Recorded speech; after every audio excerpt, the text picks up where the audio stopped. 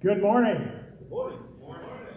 Good to see each and every one of you here this morning. I trust that your week has been a good one. And if not, good. Thank you, David. It is good. Perfect. If not, God is good all the time.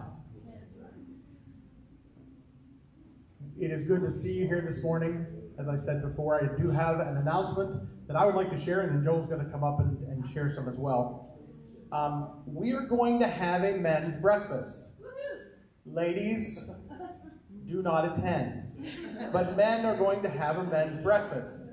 June 3rd, 8 a.m. in this building.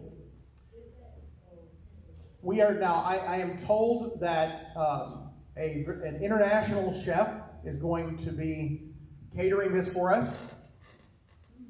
He goes by the moniker of Vince Palazzi. So Vince is going to be catering for us. We are going to eat at 8 a.m., gentlemen, so plan to be here at a little bit before 8, or there may not be any eggs left for you. But just, try to be here. We're not going to arm wrestle for the food or anything like that, but plan to be here June 3rd in this building, 8 a.m. for a men's breakfast. Please invite other people. I know as Tom and I have been talking about this, I know he's inviting some folks. My brother and brother-in-law are both going to be here, so they're going to come along with us too. So it's open to all guys, high school and above this time, okay? So please invite others and plan to be here June the 3rd at 8 a.m. Joel? Good morning, folks. Sorry, I forgot one here. Go for it. One more thing, and Tom's telepathically saying you forgot to say, we need to know how many people are coming in order to have enough food. That's a very important part. So please, either Steve, Tom, or me, let me know if you're coming and how many people you're bringing. Did I get it all, Tom? Okay, perfect. Thank you. Joel? Got it. Our missionaries of the week are John and Amanda Herrick. I don't have an update directly from them, right? Ashton has anything on? Okay. But continue to pray for them, for their health and their ministries. Especially, it's easy to forget that our missionaries are involved in ministries unless they're past the dateline, but that they are ministering today, same as us, right? In their ministries of their Sunday church. Did you have something, Amy? Yeah, they're in Pennsylvania today, seeing 2 churches, and they fly home Tuesday. Excellent, thank you. So Amy says they're here in the States currently traveling and ministering in several churches before they fly home next week, or this week, I should say. So pray for John and Amanda as they minister. I do have a quick update to share from Bob Green, though. They sent a letter, and we've referenced this, but just give some updates on some of the where we talked about they found a new plane. So he sent a update on this. It says, Patsy and I want to express our thanks and thank you for your faithful prayers and support. We do not take for granted your faithfulness on our behalf. But let me jump down to that part. Please continue to pray for and with us concerning the disposition of the Champion 7EC aircraft that has been returned to us. We would like to see this damaged plane rebuilt and used in the ministry of training missionary pilots. We need God's wisdom and direction in this, especially because of the expense and time required to rebuild the plane. Thank you again. Pray for souls to be saved. We have been able to make some new contacts for the Spanish Bible study group, but with little to no results yet. God is able. And that's just want to share a quick update from Bob and Patsy Green. A few announcements. Pray for Leon and the Hinton family during this time. It's loss of Linda. It's good to be with the family for a little bit of time on Friday, and any way that we can pray and support our brothers and sisters of this dear family in this time. Remember Tim and Carrie, my parents, as they travel to arrive June 7th on a Wednesday, and as they prepare and kind of leave those ministries in the leaders' hands. so that they can come for the next several months and be in the States doing their updates. If you'd like to get together with them, they're open. Just contact me, let me know if you'd like to take them to lunch, grab a coffee, or schedule something with them. Like we can obviously work that out. Remember Father's Day on June 18th. As far as I know, we will have Sunday school on that day, and which by the way, we are trying to figure out what to do in the case of the power going out. We had the power go out on that Mother's Day, and planning to have, Sunday school, planning to have service, and it was just kind of a last minute thing. And you can kind of look around and go, okay, well, would we sit in a dark church with no air conditioning? Would we sit outside in the heat of the sun? We're trying to figure out. So we're seeing what we can do in the case of something like that happening again. If you need to be on the church reminders, because we put out a last-minute calling post, please, if you're not, let Dave know, and if you'd like to be on that calling post so that you don't miss a last-minute update like that, because I can see where that would be frustrating. And continue to pray for the pastoral search process. Let's go to the Lord in prayer and put this service before the Lord. Father, we are so grateful that we can be here, Lord, to share this time together as brothers and sisters in Christ. Thank you for this family, Lord, that loves you, Lord, that joins together to support each other, to love on each other, to serve each other, Lord, and to bring honor and glory to your name through that service. Lord, we pray for John and Amanda as they minister today and as they travel very soon back home. We pray that you would continue to give them health and strength and stamina for these trips, and thankful that they can return home soon for rest, but the continuation of their ministries as well.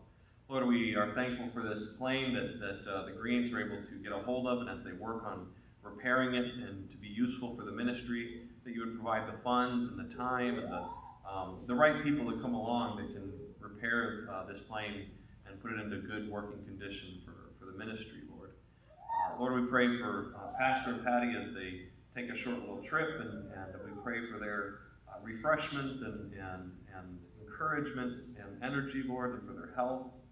We pray for Pastor with the trouble with his knees, and that this would be able to be resolved soon. Lord, we pray for those who can't be with us, Lord. We pray for their health and their encouragement, especially for Bill and Gloria.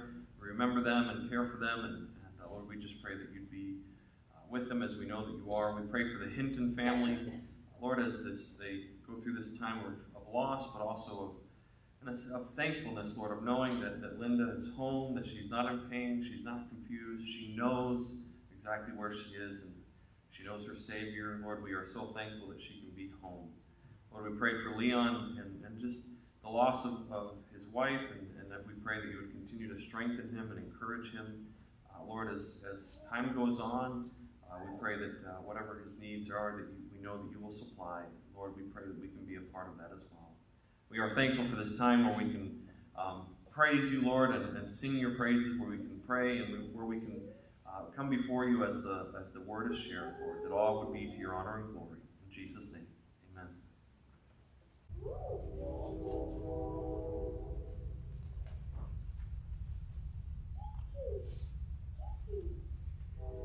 If you'd like to take your Bibles and turn to the book of Ezra, we'll read a few passages actually right at the end of 2 Chronicles here in a minute. But for the next 3 weeks, I'm actually going to be preaching through, giving Pastor a little bit of a break, letting him rest, which he well deserves, but also my pleasure to be able to share the Word of God with you guys for the next 3 weeks. So pray for me throughout the week as I prepare. When it's a little more difficult when you have a full-time job, and some pastors, some missionaries have to do that on occasion. But it's my privilege to share with you from the Word today. We're going to be actually looking at themes through the books of Ezra, Nehemiah, and Esther.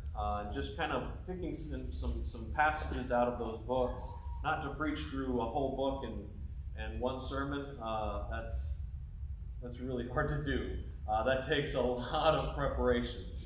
It's easier to preach out of a verse or two than it is to preach over a whole book. If I did that, it would be maybe a typical Willoughby sermon where we go for an hour 15. So we won't do that. But we are going to be in the book of Ezra. And today we're going to be looking at trusting the Lord with difficult circumstances. And we're going to be looking specifically at the first return of the Jews from exile. So to set kind of the background and the history here, keep your finger there in Ezra. Just turn a page back or two to 2 Chronicles in chapter 36. At the end of 2 Chronicles, we read about the last kings of Judah. And these are really the last few passages of this book. Let me read to you, and I'm going to jump around a little bit, but in 2 Chronicles chapter 36, I'm going to read kind of the description of these last three kings of the kingdom of Judah. Starting in verse 5, it says, Jehoiakim was 25 years old when he became king, and he reigned in Jerusalem 11 years. He did evil in the sight of the Lord his God. Nebuchadnezzar, king of Babylon, attacked him and bound him with bronze shackles to take him to Babylon. Nebuchadnezzar also took to Babylon articles from the temple of the Lord and put them in his temple there. The other events of Jehoiakim's reign, the detestable things he did, and all that was found against him are written in the book of the kings of Israel and Judah, 1st and 2nd Kings. And Jehoiakim his son succeeded him as king. Jehoiakim was 18 years old when he became king, and he reigned in Jerusalem 3 months and 10 days. He did evil in the eyes of the Lord. In the spring, King Nebuchadnezzar sent for him and brought him to Babylon, together with articles of value from the temple of the Lord, and he made Jehoiakim's uncle Zedekiah king over Judah and Jerusalem. And lastly, verse 11, Zedekiah was 21 years old when he became king, and he reigned in Jerusalem 11 years. He did evil in the eyes of the Lord, his God, and he did not humble himself before Jeremiah, the prophet who spoke the word of the Lord. He also rebelled against King Nebuchadnezzar, who made him take an oath in God's name. He became stiff-necked and hardened his heart, and would not turn to the Lord, the God of Israel. Furthermore, all the leaders of the priests and the people became more and more unfaithful, following all the detestable practices of the nations and defiling the temple of the Lord, which he had consecrated in Jerusalem. The Lord, the God of their fathers, sent word to them through his messengers again and again, because he had pity on his people and on his dwelling place. But they mocked God's messengers, despised his words, and scoffed at his prophets, until the wrath of the Lord was aroused against his people, and there was no remedy. After a 2.5 month, and you can go back to the image if you would, after a 2.5 year-long siege, the siege of Jerusalem, of King Nebuchadnezzar, king of Babylon, against Jerusalem, 2.5 years, on the 18th of July of the year 586 BC, Nebuchadnezzar breached the city walls of Jerusalem, and the devastation was absolute. Let me read to you that continued description in verse 17. It says, He brought up against them the king of the Babylonians, who killed their young men with the sword in the sanctuary, and spared neither young men nor young woman, old man or aged. God handed them all over to Nebuchadnezzar. He carried to Babylon all the articles from the temple of God, both large and small, and the treasures of the Lord's temple, and the treasures of the kings and his officials. They set fire to God's temple and broke down the wall of Jerusalem. They burned all the palaces and destroyed everything of value there. He carried into exile to Babylon the remnant who escaped from the sword, and they became servants to him and his sons until the kingdom of Persia came to power. The devastation was absolute, and there are descriptions throughout Scripture that are pretty horrifying as to the state of Jerusalem during those 2.5 years.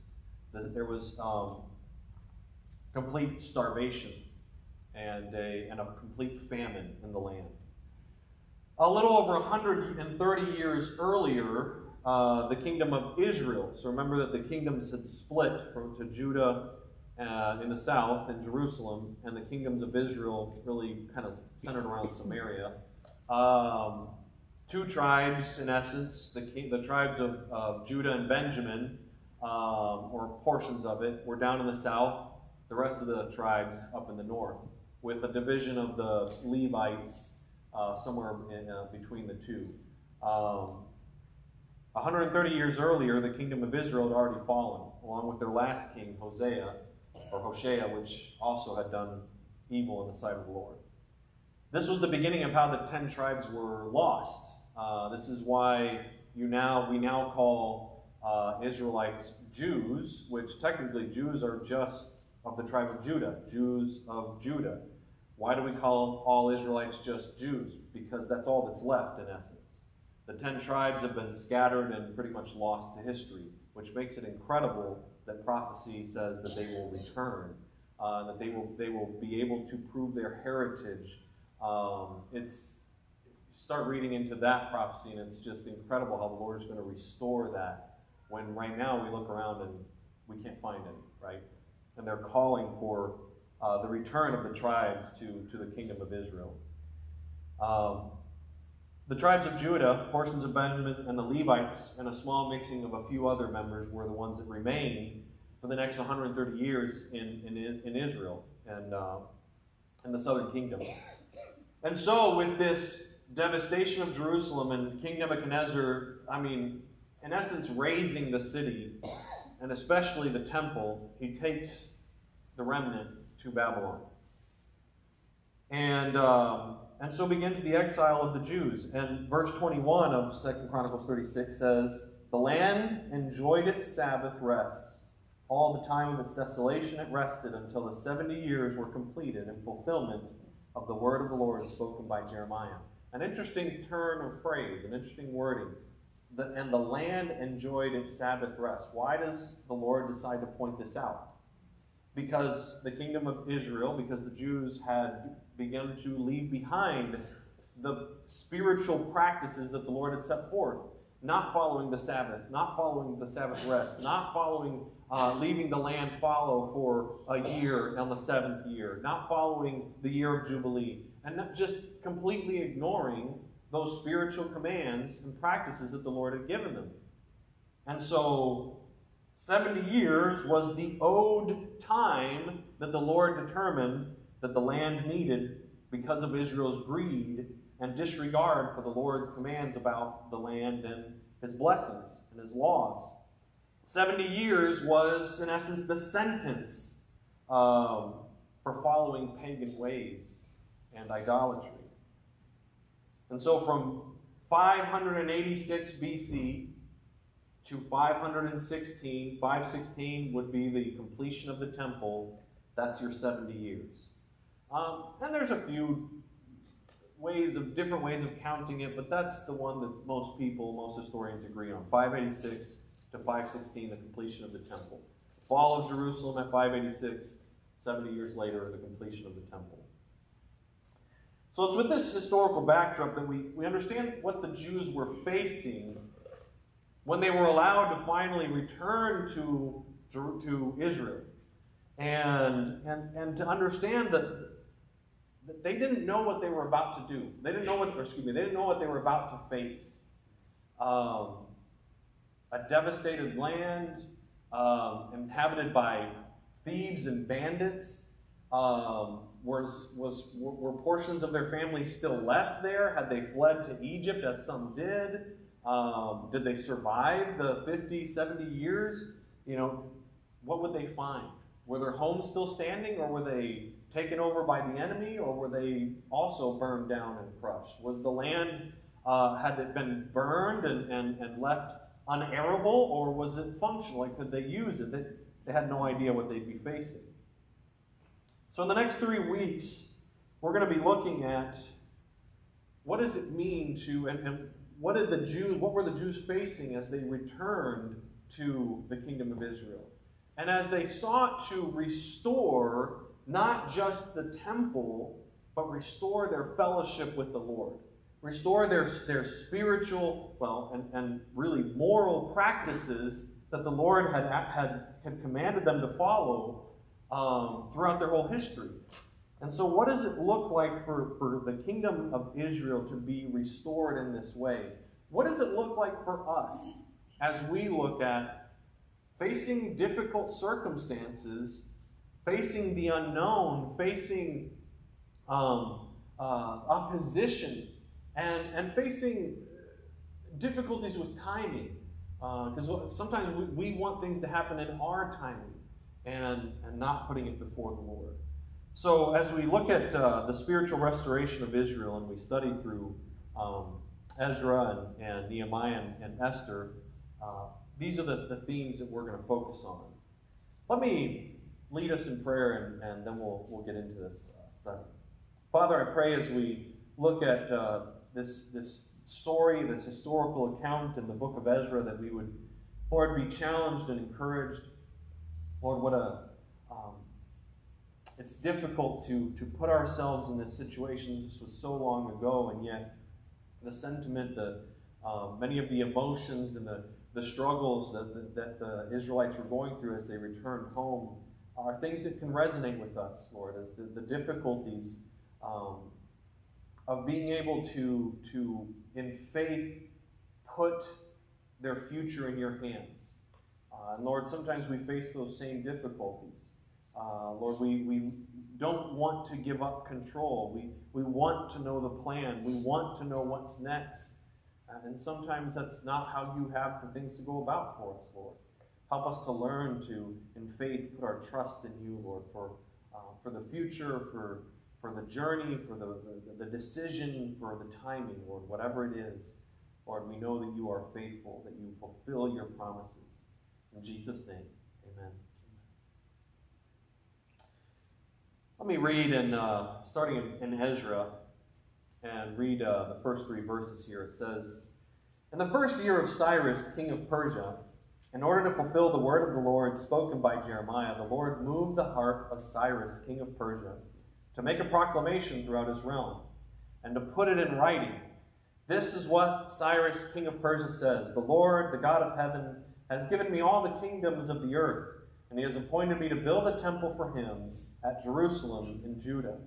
Any one of his people among you, may his God be with him, and let him go up to Jerusalem and Judah and build the temple of the Lord, the God of Israel, the God who is in Jerusalem." Now, listen, it's not that Cyrus has all of a sudden become a believer, a Christian, a follower of the God of Israel. Actually, this is 1 year after he conquers Babylon, and it was a common practice of this king to restore the places of worship throughout the lands that he conquered. And actually becomes a practice of several subsequent kings. He very pointedly points out that it's the God of Israel in Jerusalem, like the God of that region, not the God of all. It's the heart of the king is in the Lord's hands, even when they're a pagan king. And God's sovereignty is seen throughout all of these passages. As we look through Ezra and Nehemiah and Esther, that theme is going to resonate throughout Scripture, God's sovereignty. So we begin to understand a little bit more of what's going on with Israel. Not only is the land that they're about to go into returned into kind of its wild, savage state, but many of the towns and the cities that these people had left and fled from or been taken from were left devastated. We know that there were thieves and bandits roaming in the land from historical accounts. We know from scriptural accounts that there were spies that were reporting to the kingdoms in Babylon and Persia. There were also historical struggles with even Egypt being kind of constantly coming into the land and causing trouble as well. There were jealous leaders and governors in the area that would end up opposing Israel in many of its projects and as they tried to do the Lord's will. And so the question begins as the people of Israel think, okay, let's go, let us return to our home. What would they be facing, right? How are we going to do this? They might have wondered, what did we sign up for? And you'll see some of these sentiments in the Scripture. I think even perhaps the question of, is this even safe, right? Is it safe for us to travel? But let me remind you, and let me set also kind of historically where this is in the Bible. Remember that the books of Ezra, Esther, and Nehemiah are really the end of the historical books. Okay? So you take Genesis, all the Pentateuch, and then the books of history. You have 1st, 2nd Samuel, 1st, 2nd Kings, 1st, 2nd Chronicles, Ezra, Nehemiah, and Esther. I tend to say Esther in between because Esther really is kind of it actually takes place somewhere in the halfway through the first book of through Ezra, and then it ends with Nehemiah. Ezra and Nehemiah are really contemporaries of the minor prophets. So really, when you end the books of history with Nehemiah, it's kind of the same time period as Malachi, right? As the end of the Old Testament. It's those same years, right? So when you end Nehemiah, you're kind of then heading into those 400 years of silence until the birth of the Messiah. So that's kind of where it's set historically, right? As you read the minor prophets and even some of the major prophets, this is the same time period. They're somewhat contemporaries of each other. So the people of Israel that are returning to the land of Israel had many of the books of the Old Testament already written that they could refer back to. So I'm going to refer to the Psalms, and we know that they had many of these Psalms written down as well. Look at Psalm 121. Hold your finger there in Ezra, but look at Psalm 121.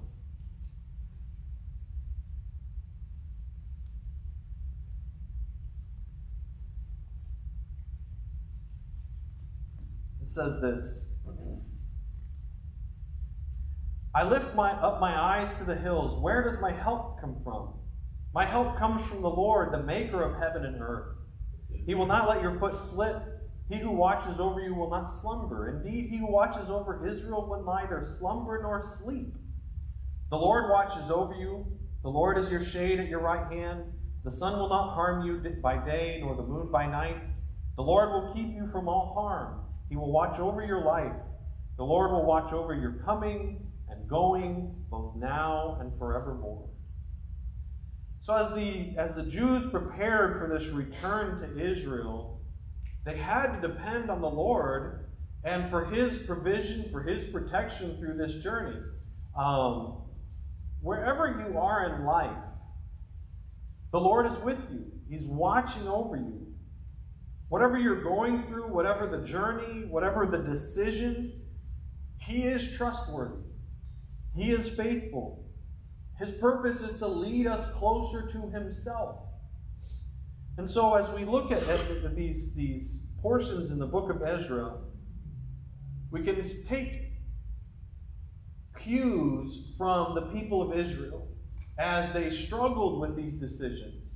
And how they made these decisions is interesting too. We're going to look at a few examples there. But how do we trust the Lord with these difficulties?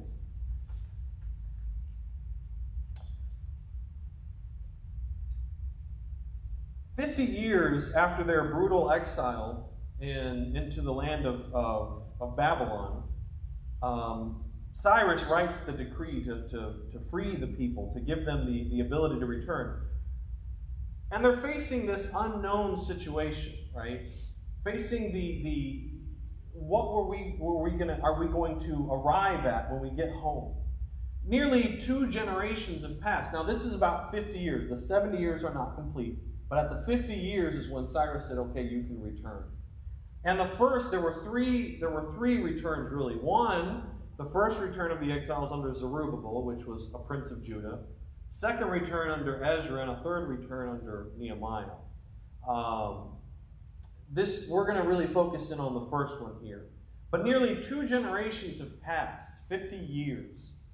Think of how different time, how different culture, how different the people were in 50 years. Not just 50 years in their land, 50 years in a foreign land, right?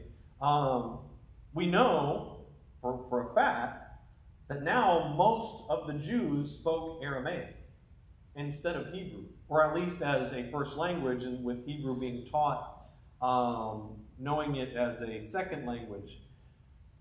There were people who were still alive who had been exiles prior, but they're at least 55 years old or thereabouts, if they have any memories, because it would be difficult for a 2 or 3-year-old to remember Israel.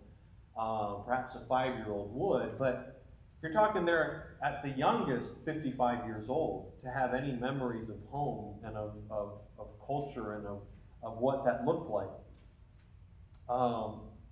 But not only that, then the question of what are they returning home to? Were their family and friends? Were their enemies? This is about a 5.5 month long journey on foot from Babylon to Jerusalem. Let me read to you a few portions, if you'd actually turn to Ezra chapter 8, because it doesn't give us much insight in the first return, but chapter 8 does. This is actually in reference to Ezra's return with a group of exiles, but it gives some insight into what it was like. Let me read in verse 15, starting verse 15 here for a minute. Ezra 8:15, it says, I assembled them at the canal that flows toward Ahava, and we camped there 3 days. When I checked among the people and the priests, I found no Levites there, so I summoned Eleazar, Ariel, Shemaiah, Elthana, Jerib, Nathan, Zechariah, and Meshullam, who were the leaders, and Joarib and Elnathan, who were the men of learning. And he sends them out to gather some of the Levites to come with this group.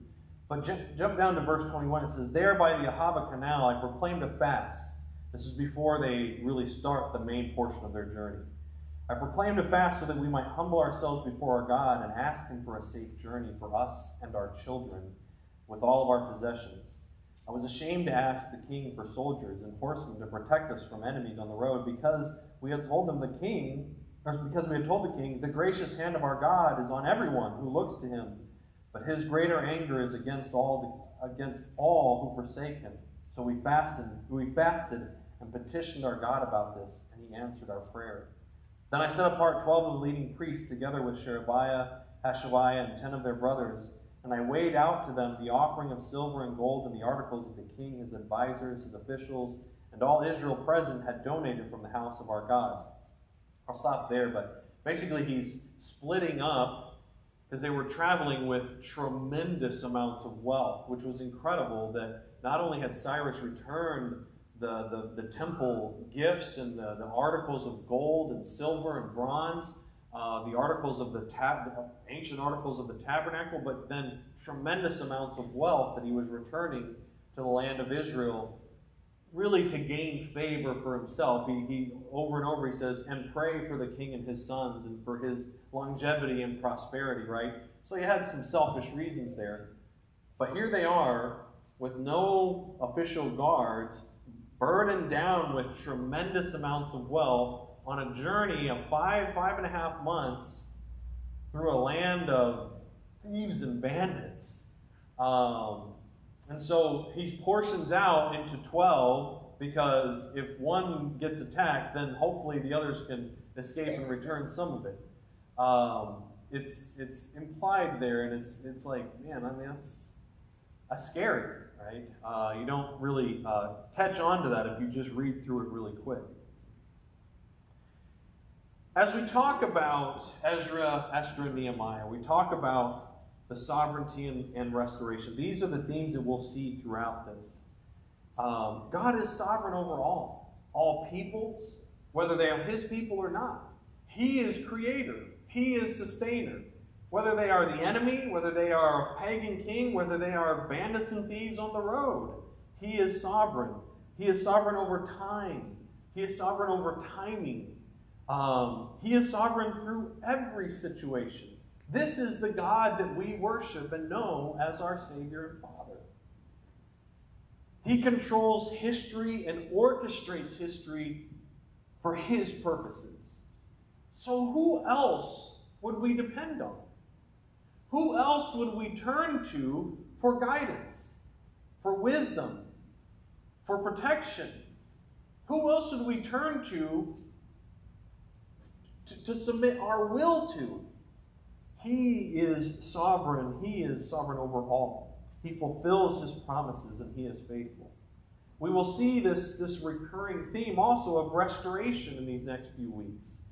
The restoration of the temple, the restoration of the city walls, the restoration of the feasts and the ceremonies and the practices that God had instituted for the kingdom of Israel. The restoration of people to their homes and to their lands. And the restoration of the people's moral and spiritual walk with the Lord, of their life and of their heart. And I believe that these themes parallel some of our own journey and the feelings and the thoughts that we have as a church body and as individuals as we venture into the unknown. What's ahead of us for our church body, for this church? We don't really know. It's not like we can say, well, on this date, or this person, or what will happen in between. And I realize I'm speaking in a general sense of this congregation. I don't know necessarily the specifics of what your journey is today, or this next coming week, or next year. What health struggles you may have, what struggles of emotion you may have, what your family might be going through, your finances might be going through, a change in jobs that you might be going through. All of these things are in the Lord's hands. Over all of these things, He is sovereign. And through all of these things, He is faithful. But let's get back to the text here. Look at Ezra chapter 2. And let me just read quickly in verse 1. It says, "Now these are the people of the province who came up from the captivity of the exiles whom Nebuchadnezzar, king of Babylon, had taken captive to Babylon. They returned to Jerusalem and Judah, each to his own town." And then chapter 2 goes through a very long list of names and numbers, which we're not going to take the time to read. But the towns and the conditions that these places were in was of great worry and concern. Obviously, there was excitement to return home, but there's also that concern of, how are we going to do this? What are we going to find when we get there? Trust the Lord, right? As we read in Psalm 121, that He knows our coming and our going. He has the plans in hand. He is trustworthy. He is faithful. And as He leads, whatever that journey is and however long it takes, it is only to draw us closer to Himself, not to lead us away. We did that on our own. Let's turn to Ezra in chapter 3. And let me read a few portions in this as well. And this is where we start to see the opposition that Israel faced as they came home, as they arrived home. In Ezra chapter 3, starting in verse 3, it says, let me read 3 and 4 here. "Despite their fear of the peoples around them, they built the altar on its foundation and sacrificed burnt offerings on it to the Lord, both the morning and evening sacrifices. Then, in accordance with what is written, they celebrated the Feast of Tabernacles, with the required number of burnt offerings prescribed each day." Jump down to verse 11. And it says, "With praise and thanksgiving they sang to the Lord. He is good. His love to Israel endures forever. And all the peoples gave a great shout of praise to the Lord, because the foundation of the house of the Lord was laid. But many of the older priests and Levites and family heads who had seen the former temple wept aloud when they saw the foundation of this temple being laid, while many others shouted for joy. No one could distinguish the sound of the shouts of joy from the sound of weeping, because the people made such noise, and the sound was heard far away. Keep going, and we'll keep reading in chapter 4. When the enemies of Judah and Benjamin heard that the exiles were building a temple for the Lord, the God of Israel, they came to Zerubbabel and to the heads of the families and said, "Let us help you build this house, because like you, we seek your God and have been sacrificing to him since the time of Esarhaddon, the king of Assyria, who brought us here." But Zerubbabel, Jeshua, and the rest of the heads of the families of Israel answered, "You have no part with us in building a temple to our God. We alone will build it for the Lord, the God of Israel, as King Cyrus, the king of Persia, commanded us." Then the peoples around them set out to discourage the people of Judah and make them afraid to go on building. They hired counselors to work against them and frustrate their plans during the entire reign of Cyrus, king of Persia, and down to the reign of Darius, king of Persia, with, by the way, the reigns of Xerxes and Artaxerxes in between. How often the devil seeks to disrupt a good thing. In our life, personally, individually, in our church, right? How often the devil seeks to disrupt. But remember, the devil is no slouch. He's not lazy. And he is not an amateur. He is the literal mastermind of trickery and deceit. The people that came to speak to the Jews during as they laid the foundation of the temple were the people that came from the north, from Samaria and those areas. And these are also other peoples that had been actually imported by the Assyrian kings from other kingdoms that they had conquered and brought them to the lands around around Samaria. And for 130 years now, actually 180 years, these people have been intermarrying, worshiping all other gods, several references to Marduk from Babylon, to still Assyrian gods and goddesses. It was just a mishmash of religions, pagan worship, idol worship. And yes, they still, at least they claim to, we also, in addition to all the other things we do, worship your God, the God of Israel. Let us help you. No. These folks had no part, or should have no part, in the rebuilding of the temple. And these tactics that they used then to oppose Israel, as they were told no, are pretty familiar. I think they're pretty identifiable and common to us even today. The world stage today, it will not tolerate, something like violence or perhaps a hate crime against the church, right? If we hear about church shootings and the whole world is in an uproar, or at least most, right? That's not tolerated, right? When you talk about the enemies of Israel coming and attacking, right? They used much more subtle methods. But certainly today you hear about entire, a church and even entire congregations getting canceled and shut down because they spoke against homosexuality, because they spoke against sin, because they spoke against addiction, because they spoke against, many other issues. And opposition today really comes more along the lines of underhanded malevolence. Subtle, passive-aggressive, sometimes more aggressive than passive, but that underhanded malevolence.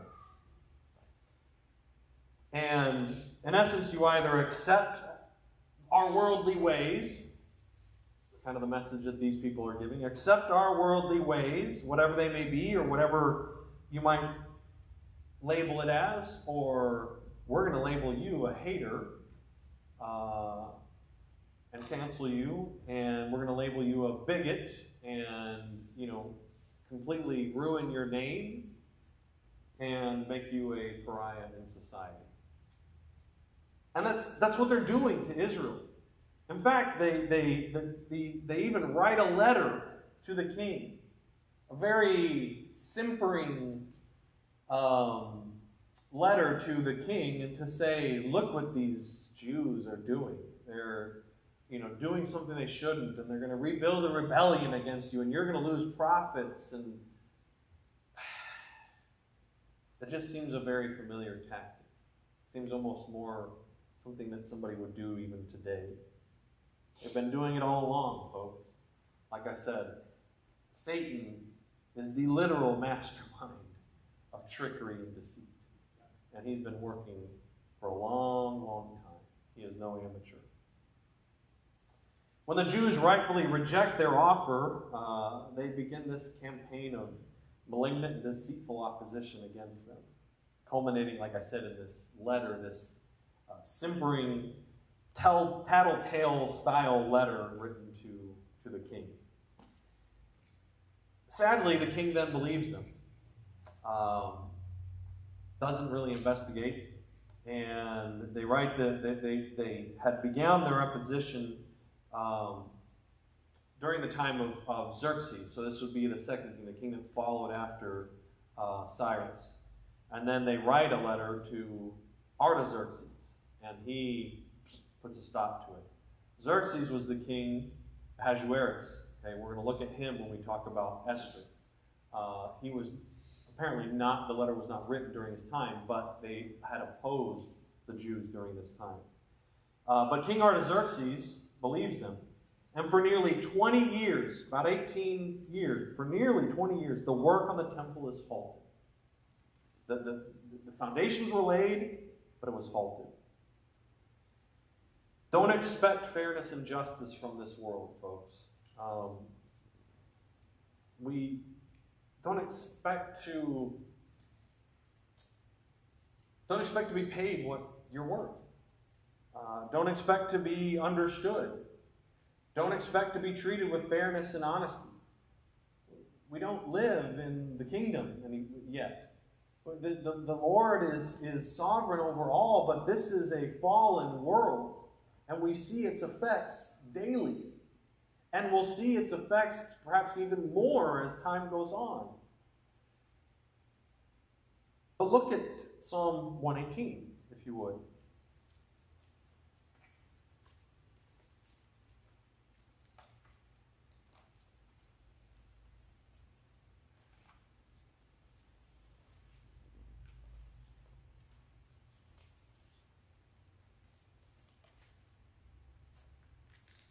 Let me read a few verses here. It says, Psalm 118 says, "Give thanks to the Lord, for he is good. His love endures forever. Let Israel say, his love endures forever. Let the house of Aaron say, his love endures forever. Let those who fear the Lord say, his love endures forever. In my anguish I cried to the Lord, and he answered by setting me free. The Lord is with me. I will not be afraid. What can man do to me? The Lord is with me. He is my helper. I will look in triumph on my enemies. It is better to take refuge in the Lord than to trust in man. It is better to take refuge in the Lord than to trust in princes. All the nations surrounded me, but in the name of the Lord I cut them off.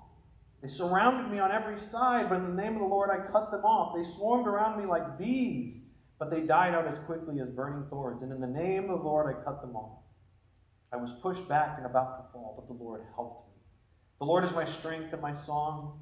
He has become my salvation. Stop there. Take comfort in knowing again that he is sovereign, that he is in control, that even when our plans don't work out, when we are falsely accused, when we are misunderstood, when we are ostracized, he is still God, and he is still our God, and we are still his sons, and he is in control. He is creator and sustainer. He is the beginning and the end. Who better to put our trust and our faith in? Third point, trusting the Lord through difficult circumstances. Trusting the Lord with timing. And I'll end quickly because I'm pushing it. For 18 years, the foundations of the temple of the Lord sat unfinished. 18 years is a long time. That's a a baby to near adulthood. For those foundations to just sit there in that way. Constantly they were enduring the opposition of those around them, the jealousy of greedy neighbors, spies, false reports. They basically put a whole campaign of malevolence against them to even mess up, the implication is to mess up their paperwork, to mess up their trade agreements, to mess up the wood and the cedar and the stone that was supposed to come from the north. And just constantly opposing them in every way that they could. By all accounts, it was very frustrating. It was a very frustrating, maddening mess that they had to face. It's no wonder that any of us wouldn't begin to cry out, "How long, O Lord?" Right? How long is this going to go on? Have you ever wondered, why is it taking so long? Why can't it be now, Lord? This is a good thing, right? So why not now? Why am I waiting a year, 2 years, 5 years, 18 years? Or the opposite, right? Why now? If you consider something terrible happening, why now? Why is this happening to me? Why is this happening to us? What promises can we turn to know that God's plan, to know what God's plan is for us? Turn to, keep a bookmark there or a finger there in Ezra, but turn to Jeremiah 29.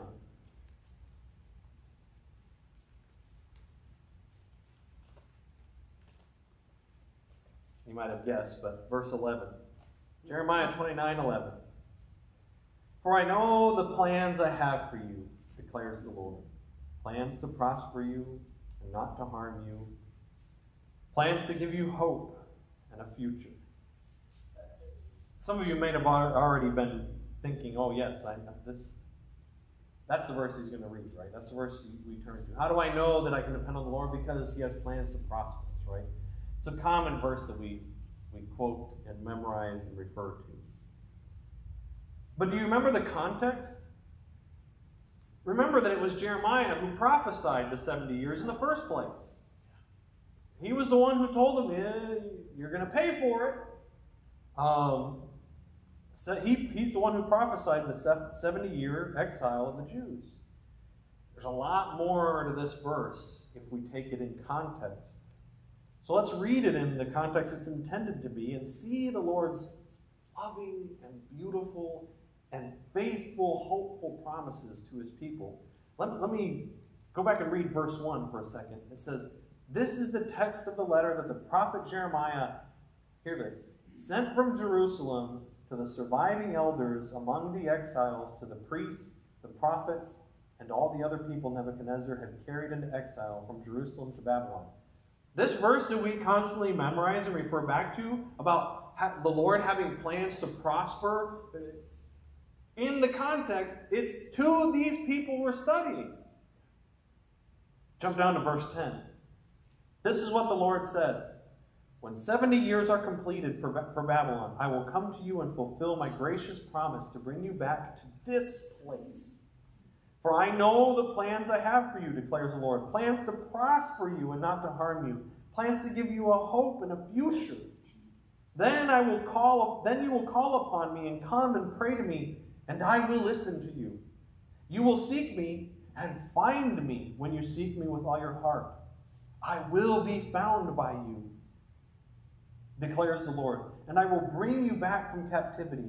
I will gather you from all the nations and places where I have banished you, declares the Lord, and will bring you back to the place from which I carried you into exile. So back to our story. And in turn to Ezra chapter 6.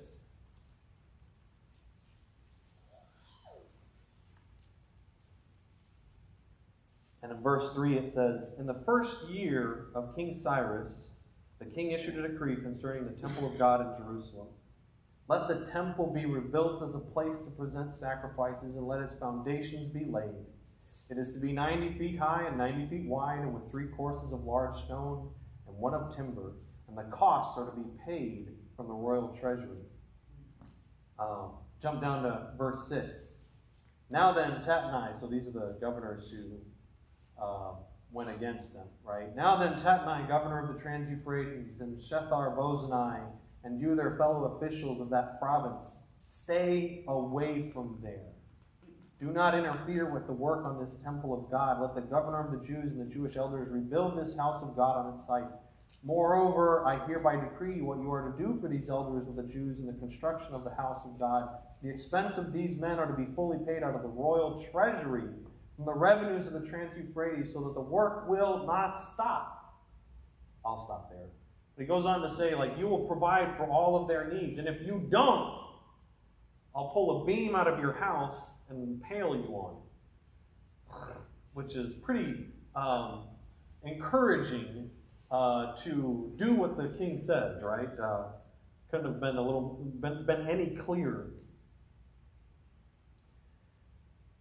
Whether it takes 2 weeks or 20 years, the Lord is not forgetful or lazy. The Lord is not slack concerning his promises. Not once. Not ever. Turn your fears and your worries over to the Lord. Even your impatience, turn it over to the Lord. Exercise and work out your faith by putting the timing of it all into his hands. He is faithful. Let me end by just reading from the book of Psalm, in Psalm 40. Again, a psalm that the exiles had access to.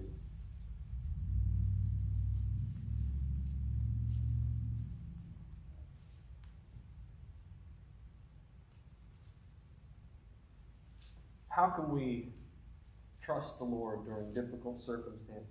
How can we trust the Lord when we don't know what's ahead with the unknown? Trusting the Lord during opposition. Trusting the Lord when the timing just seems off or not according to what we would want.